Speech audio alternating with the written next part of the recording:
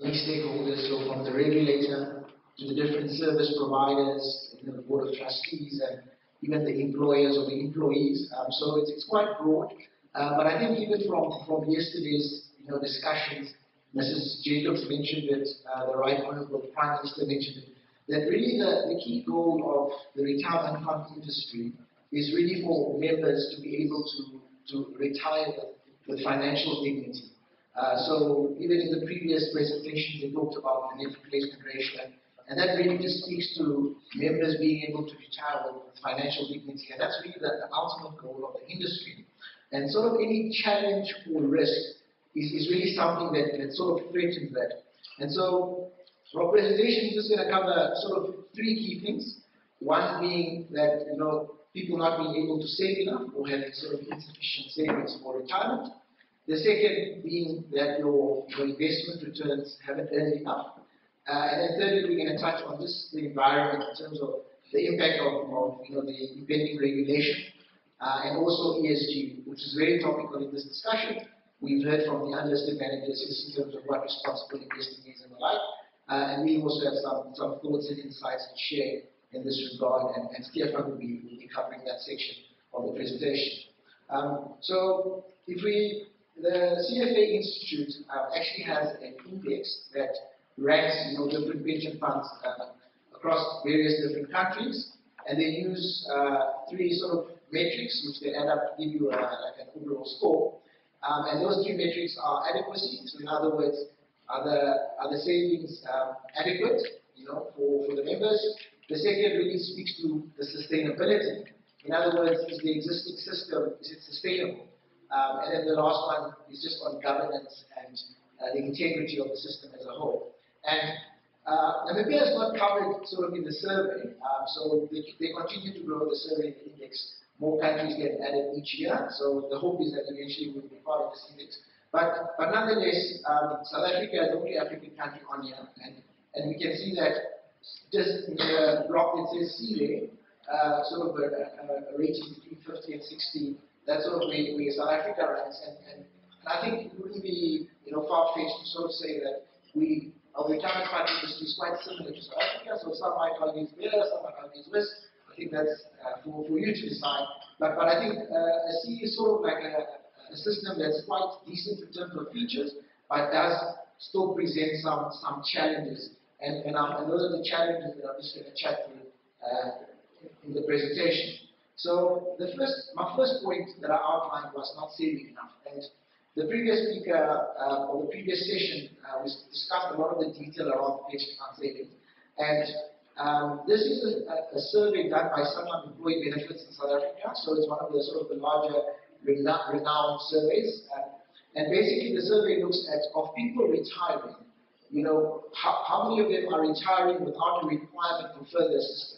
So that 6% there that's financially independent are all the people who are retiring, who are able to retire without sort of further assistance in retirement. 17% of people who retire are still dependent on the state.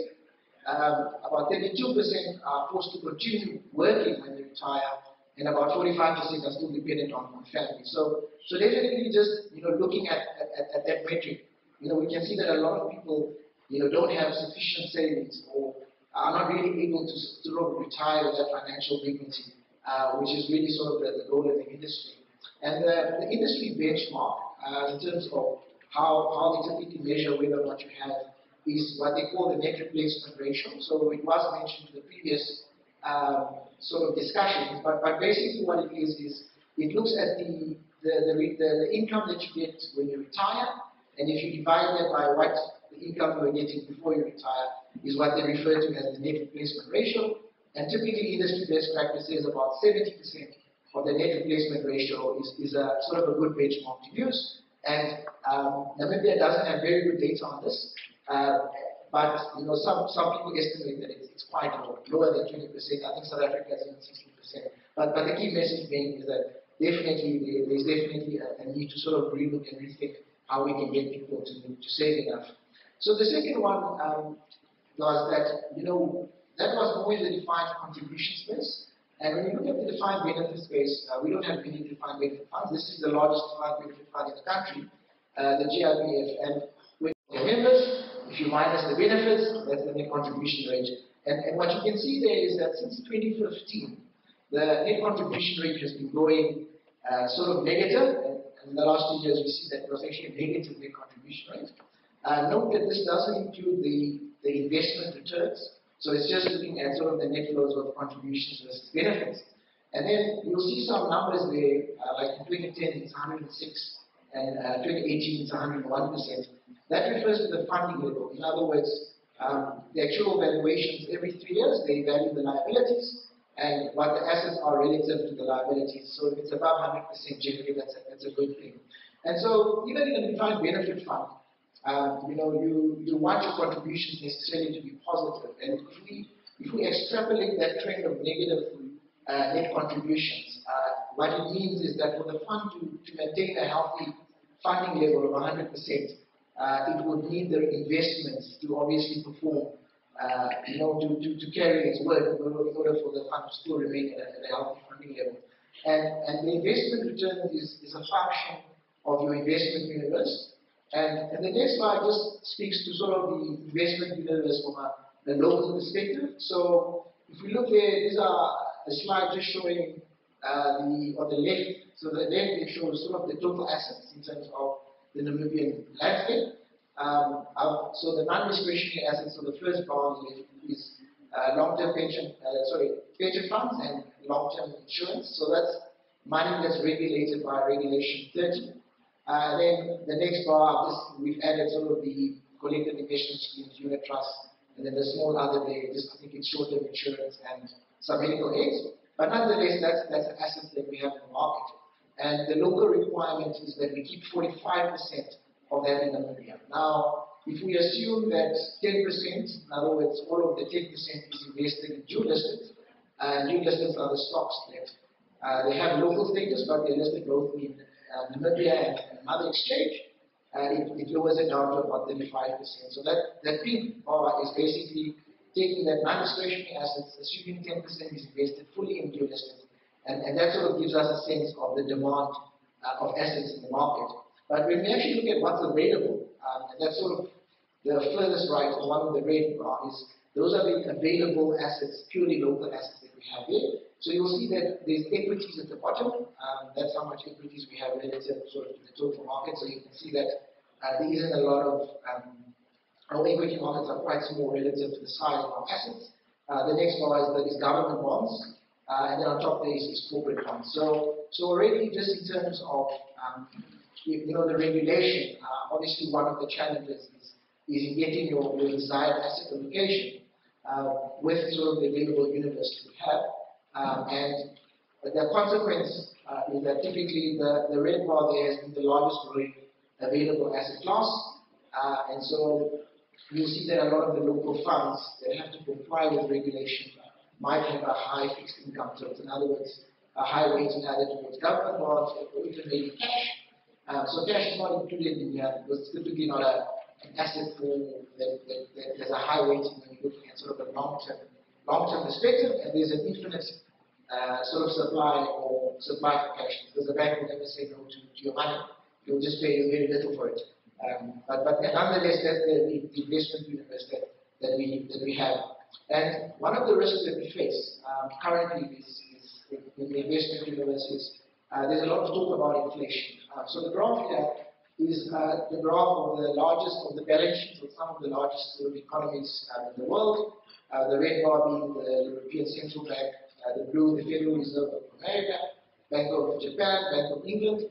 And basically what this chart is showing is how the balance sheets of the central banks have increased quite rapidly. And you will see that sort of in the last year and a half, there's been a very rapid increase in the size of balance sheets. And basically what's happening there is a lot of the central banks, just due to COVID, are taking a very sort of accommodative fiscal stance. So they supplying a lot of liquidity to the market, printing a lot of money. And typically the risks are that inflation, begins to go higher than typically what people were expecting sort of before that. And when we look at the market, so this is just, I won't go into detail on this slide, but basically it's just looking at the US 2-year and 10-year break-even rates. And the story here is really that you can see that it was So that's the 10-year generic bond on the left, and then next to it is sort of the yield on global equities, and then you've got the cash followed by the cash yield. So the two red bars there are sort of just longer term growth. So the longest red bar there is just sort of the growth in local earnings over the last 15 years. And then the bar on the far right is inflation, sort of over the last 15 years. And so these are the yields that you currently get on these instruments. But when you actually look at the real yields, in other words, if you sort of take out long-term inflation, so we know that inflation is currently low, but this is assume that long-term inflation is sort of a benchmark. You'll see that bonds and cash are not typically assets that perform particularly well in very high inflationary markets. You want to have assets that can actually grow in real terms, and typically other asset classes such as equities have typically done better in high inflationary environments. And obviously the tall red bar, some of you might argue that Tuyeni, the Namibian economy has been growing much faster in the past than it will grow in the future, and I think that's a very valid point. So we're probably unlikely to see growth that we've seen historically, even in the local index. But nonetheless, we typically expect some companies to at least be able to pass on inflation, and that's why the local yield it sort of hasn't changed from the previous slide that I've shown. So I've spoken a little bit about inflation, and I thought it would be good to sort of illustrate why inflation is relevant in terms of how we actually go about investing and why it's real returns that counts. So this is just an illustration. So if you think of your purchasing power as a rock on an incline or a hill, and inflation is the gradient, and that blue line is your investment. You want to at least hold your purchasing power. In other words, you want to at least your money to buy what it can today with what it can, let's say 5 or 10 years down the line, because we know that the price of goods increase. So you want to at least your investments to grow at least at the rate of inflation so that you can protect the purchasing power. But we're talking about long-term liabilities here, and so you even wanted to do more. You wanted to be able to roll up the hill, and that's why real returns are quite important when you look at that. And then my last slide before I sort of pass on to Stefan to talk about ESG is really just heightened regulatory risks that we are facing. So I think we spoke about this ad nauseam in the first session when the registrar was here, so I'm not going to spend too much detail on it, but definitely some key things to highlight is definitely the policy uncertainty from an implementation perspective. We had some questions even in terms of fiduciary risk and trustee training that didn't seem to be clear, so I think that remains to be sort of an uncertainty in the industry. Also the higher cost of compliance, and the people that are ultimately going to pay for the higher cost of compliance and administration are going to be the members, which lowers the contributions that they make towards retirement, and you saw the figures that it's not looking great. So that's, I think, a bit of the negatives too on just that, and then also some intended consequences or unintended consequences, we don't know, but definitely we're likely to see an acceleration of standalone funds into umbrella funds. Maybe the fiduciary risk is just going to become too much. The umbrellas are also likely to get better scale benefits and the like. So those are just sort of some of the key things that I thought would be worthwhile in terms of obviously of the regulatory risk. So Stefan, you can make your way up, and he's going to just chat to us about investing, ESG investing, and sort of what our thoughts and insights are in that regard. So Stefan, the floor is yours.